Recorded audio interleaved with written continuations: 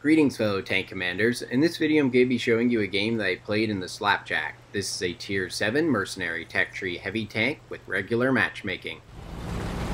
The game I'm playing is a standard battle on El Alamein with tier 7 as the top tier and 3 artillery on each team. For this game my tank is equipped with a gun rammer, enhanced gun laying drive, and improved ventilation. I am using a Mercenary crew which has 3 crew skills and perks. And I'm platooned up with Cowboy Arizona, who is in a mighty Minuteman. To start off the game, we're going to be fighting along the water where there's some nice ridgeline opportunities, and we are absolutely petrified to get hit by that trio of arties. Make sure to keep an eye on Cowboy Arizona here, he has a pretty crazy game. The Slapjack and Minuteman make a pretty funny combination. They can both use ridgelines in a similar way. The Slapjack has more medium tank-like qualities than the Minuteman, faster shooting and more mobile, while the Minuteman is a true heavy tank.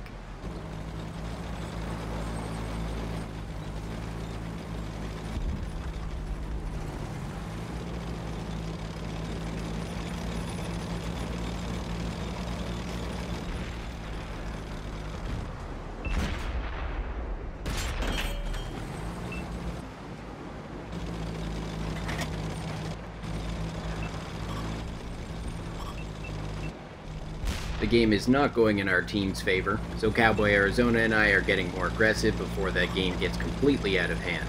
We were quite passive off the start there, and it seems the game is getting away from us.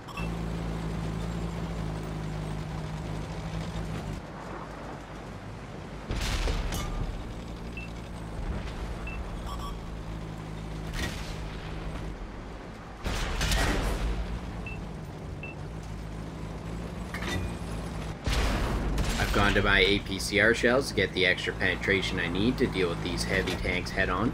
Slapjack doesn't tend to have a lot of reliability when dealing with heavy tanks frontally. I'm thinking that T-34-100 is regretting charging me like that. The Slapjack's mobility and good damage per minute makes a perfect counter for moves like that.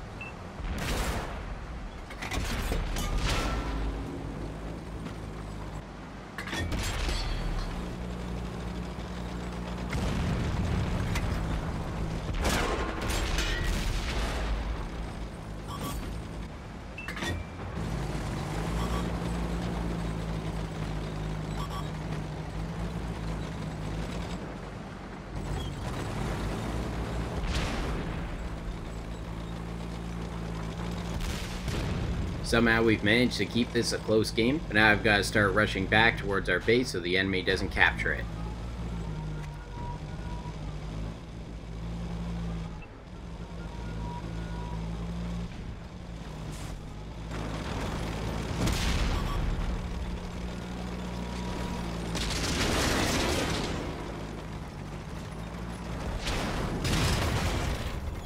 Wow, that was almost a direct hit on the back of my tank. I could have taken huge damage there.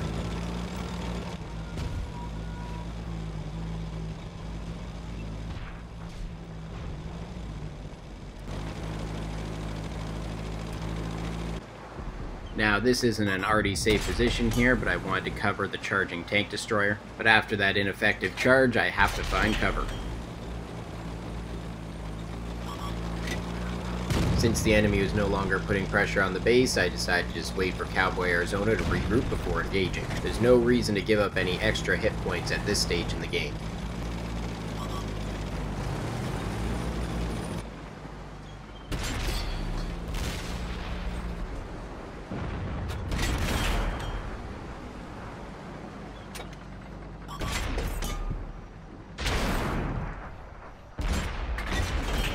Yes, I did 1 damage on that shot. The enemy has a numbers advantage at the moment, so Cowboy Arizona and I need to go hunting before time runs out.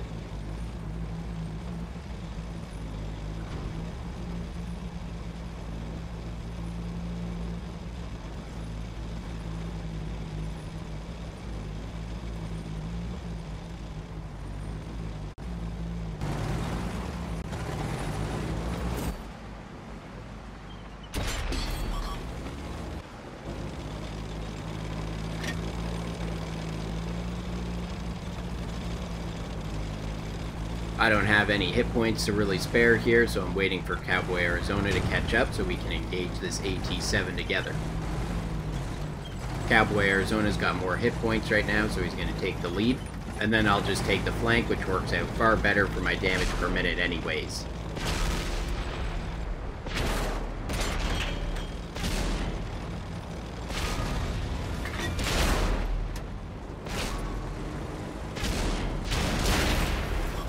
A simple but successful tag team. Now it's time to go hunt the artillery.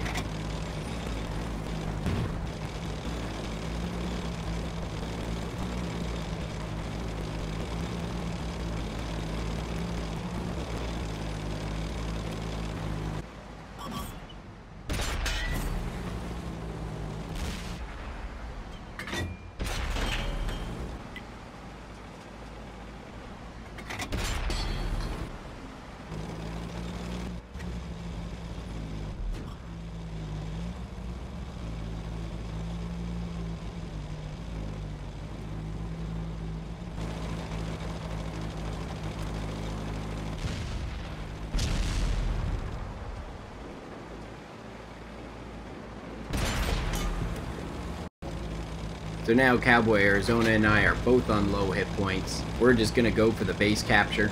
That French artillery is way too fast to catch. There's not enough time, and neither of us can take a big hit from him. It ended up being the right decision since at one point he was all the way back at our base. And we literally had only 1 second to spare on capturing the base. That's some Mission Impossible timer action right there. Now let's check the post-game stats and see how we did. For this game, I earned 59,000 silver with 75,000 silver from an op, so I actually lost some that game. I was using way too many premium shells there to get the win, and earned 5,912 experience with a 2x daily bonus and 500 from an op. In this game, I dealt 3,443 damage, assisted with 208 damage, and destroyed 4 enemies while blocking 1,410 damage. This earned me a Mastery Badge First Class and Brothers in Arms.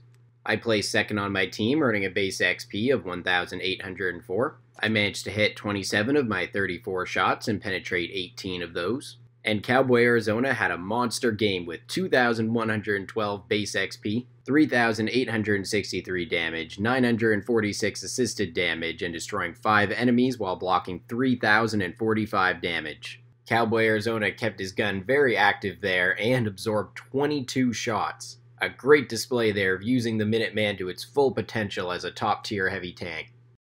In terms of crew and module damage, I damaged the engine and destroyed the fuel tank in the T-34-100 and damaged the engine in the Hammer. Well, that's all for this video. I hope you enjoyed seeing that game with the Slapjack. I thought the Slapjack and Minuteman made a pretty cool combination there. Cowboy Arizona took the bulk of the fighting head on, and that allowed me to work a little more on the outside, so we were able to take advantage of our tank strengths, while still being able to cover each other. Stay tuned for more awesome World of Tanks videos.